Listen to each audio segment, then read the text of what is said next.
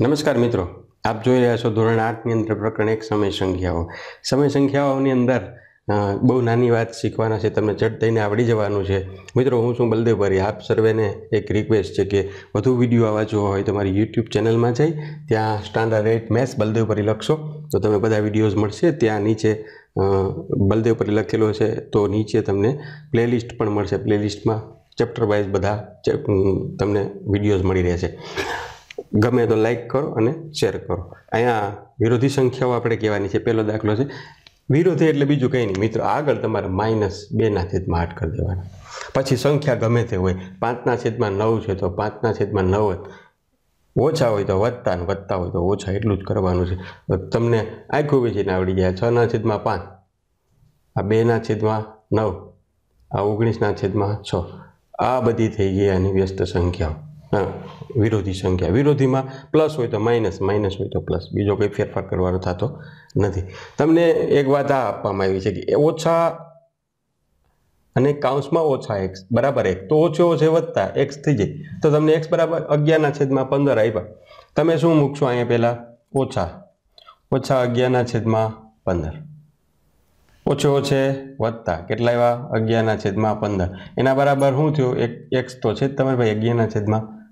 બેનો સરવાળો તમે કરો, ઓછા 11/15, એનો વિરોધી સંખ્યા શું? 11/15. બે જવાબ કેટલો થઈ જાય? 0. મતલબ કે બે તમે અહીંયા 0 મૂકશો તો બે સેમ 0 પણ થશે. આમાં પણ તમારી જાતે તમે કરી શકો. x બરાબર 13 તો ઓછા 13/17. અહીંયા ઓછા છે અને એની આગળ પણ આપણે ઓછા લેવાના છે. x ની જગ્યાએ મારે કેટલા લખવાના? ઓછા. ઓછે ઓછે વત્તા એટલે ઓછા 13/15. પછી જવાબ કેટલો મળ્યો? 13/15 ઓછા. તો આપણી પાસે આના બરાબર x છે તો x બરાબર તો કેટલા છે તમારી પાસે? 13/15 નહીં પણ કેટલા? 17. 13/17 તો મળી ગયું. ડાબી બાજુ બરાબર જમણી બાજુ ચકાસવાનું છે, બેમાં થાય છે. આના જ જેવું મિત્રો આ છે વ્યસ્ત સંખ્યા. એટલે શું? તો કે નિશાની કંઈ નહીં ફેરવવાની પણ એને ઊંધા કરી નાખવાના. કંઈ ન હોય તેના છેદમાં 1 હોય તો 1નું ઊંધું 1/13.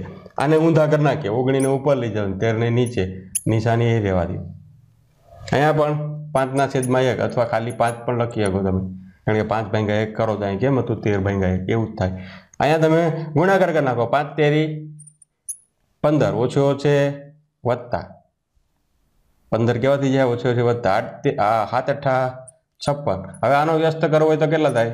56/15. અથવા તમારે આ બેને ઊંધું કરી લખવાનું છે. અહીંયા પણ એવું જ થશે. આને 1 વડે ગુણો, શું થાય? ઓછો ઓછે વત્તા કેટલા થયા? 2/5. તો આનું કેટલું થાય? 5/2. ઓછો ઓછે વત્તા 1નો વ્યસ્ત ઓછા 1નો વ્યસ્ત કેટલો થાય? 1.